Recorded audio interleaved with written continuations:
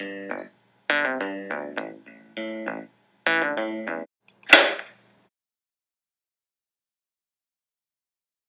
everybody. Today we're going to talk about the potential and kinetic energy chapter. That was chapter 11. We're going to really focus on potential energy, kinetic, but also don't forget about this term that we brought up that we said was mechanical energy, which was just the combination of potential energy and kinetic. The reason why that was important is because we said that mechanical energy is conserved for an object that's in free fall as long as you ignore air resistance. So that's pretty useful to use to do some real quick calculations to figure out how fast objects will be going and things like that. Let's take a look at a situation here where I have a pendulum. You know, we had our bowling ball pendulum, and we can pull this thing back, and maybe it's sitting right here, and I pull it back on the rope. I can define some things about this. Perhaps initially this was 1/2 meter above the ground, and I'll just call that the truth for a moment. And then maybe up here I'm going to say that it was 0.7 meters above the original location, but we could also say that that was 1.2 meters above the ground. And let's talk about a few things involved in this. If I give us the mass of the bowling ball, and let's say 5 kilograms is the mass of the bowling ball, how much potential energy does the bowling ball have? You remember we did this a lot in class, and then I always wanted you to ask me, well, where's the reference location? All right, fine. Let's call the reference location down here at the ground. How much potential energy does the bowling ball have up at this location? Pretty easy to calculate. Potential energy is equal to mgh, so we're going to take our 5 kilogram ball multiplied by 9.8 meters per second squared times h, 1.2 meters.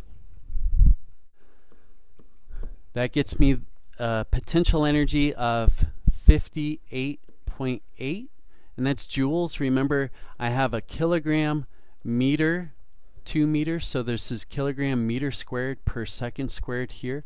That is all going to lead me to a joule. So here's my potential energy. It's 58.8 joules. All right. How much mechanical energy do I have if that bowling ball is just hanging out there and it's just sitting at rest? Well, mechanical energy is potential plus kinetic energy. If it's sitting at rest, it doesn't have any kinetic energy whatsoever. So I could say that the mechanical energy is also equal to 58.8 joules.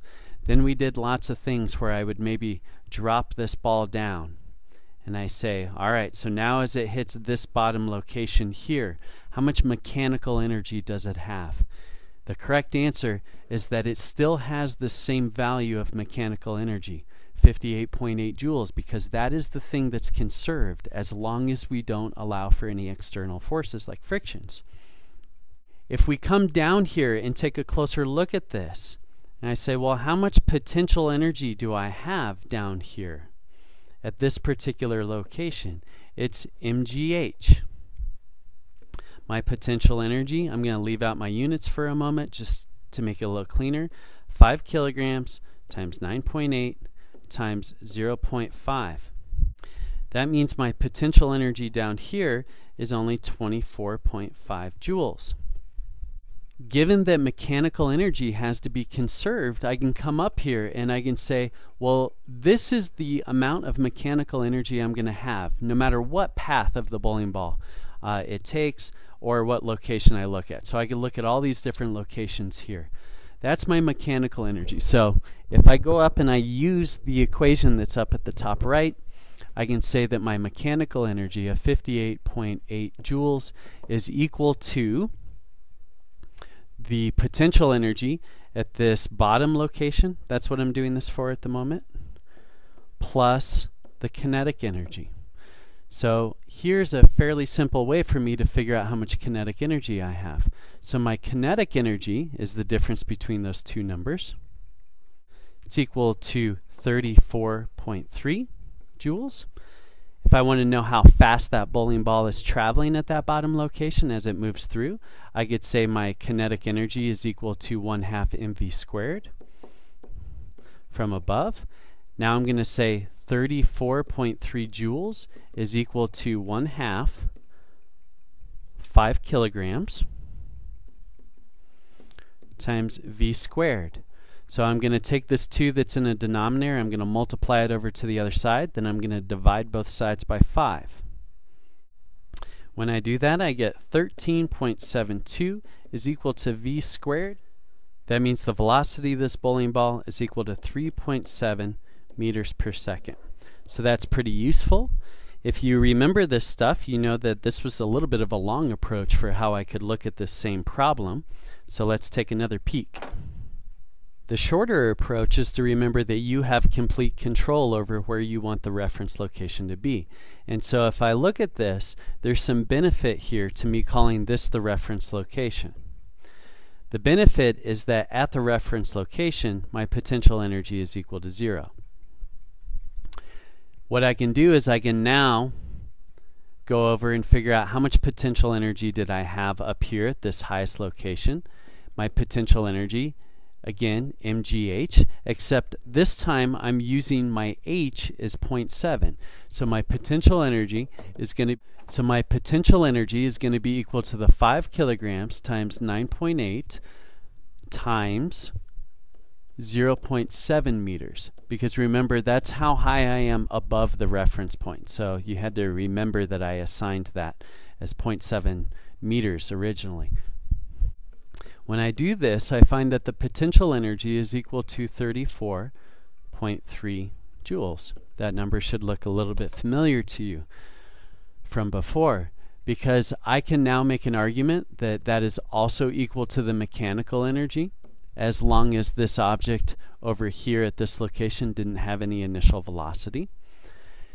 And given that mechanical energy is constant, so as this ball travels down to the low point in the path down here, I have to be able to say that all my potential energy went away. So now my kinetic energy at the bottom of the path is equal to what the potential energy at the top was. So now my kinetic is 34.3 joules. I could go in and I could do the same math that I did before, where I use this kinetic energy is equal to 1/2 mv squared, which was 5 times v squared, and it should be no surprise that I come up with the exact same number, which was 3.7 meters per second. We still haven't used our best shortcut of all, which is this one up here. Remember, if you want to use this equation up here, you have to obey a couple things. In fact, maybe 3 things we could call it. First, this h has to be measured against the reference point, so above the reference point, and the reference point must be the lowest location that you're interested in. So in that particular case, that's the bottom of the swing in this problem. You cannot start with any initial velocity, or a different way to say that is you cannot start with any kinetic energy up here. You have to be totally converting your kinetic energy into potential energy, or vice versa, to use this particular equation. Also, you have to ignore air resistance. So over here, if I use this equation and I say how fast is that bowling ball going to be going, I can simply just look at it and say it's going to be the square root of 2 times 9.8 meters per second squared times h was 0.7 meters. I do that math and you're going to find that it's going to be the same number. Conservation of energy problems like this are very redundant. They have a lot of information that can be used over and over. Let's come in, and I know this is getting a little messy over here. Let's say that I was interested in some sort of strange intermediate right here. I want to know how fast it was traveling right there. All I would do is I would change this to be my new reference location. So that's going to be my new reference location. Maybe it still started from up here, and now I'm going to make up this following number. I'm going to say perhaps this time it was only falling 0.4 meters. Now what I can do, now that I've changed my reference location, is I can go in and I can just recycle this equation, and I can say in that spot, so it's this intermediate spot, not at the highest, not at the lowest, but now that I've changed my reference, it's going to be something that looks like this. And as the ball goes through that location, it was only traveling at 2.8 meters per second. Let's not forget that we can always do this conservation of energy business in kind of a reverse direction. Let's say that I throw a ball into the air, straight up in the air with an initial velocity of 10 meters per second. And I want to know how high is it going to go. So I'm trying to figure out the height that it's going to go, maximum height. What I can do here is I can play the same games that we did before. I'm going to set my reference location equal to the lowest possible part of this full path. The benefit in doing that is that when the ball is down here, that means I have a potential energy that's equal to 0. When the ball reaches its highest location and gets up here, you know that it briefly stops for a moment, and so it goes to a location where it has a kinetic energy equal to 0. So we are just transferring from all kinetic energy initially, and that's slowly going to transfer over until I get to a high location where I have a maximum potential energy. Those are the same requirements that we had for using this equation, except in the reverse, where we said, all right, now you let go of a ball, it starts from rest, how fast is it going to be going at the lowest point? We're just doing the reverse.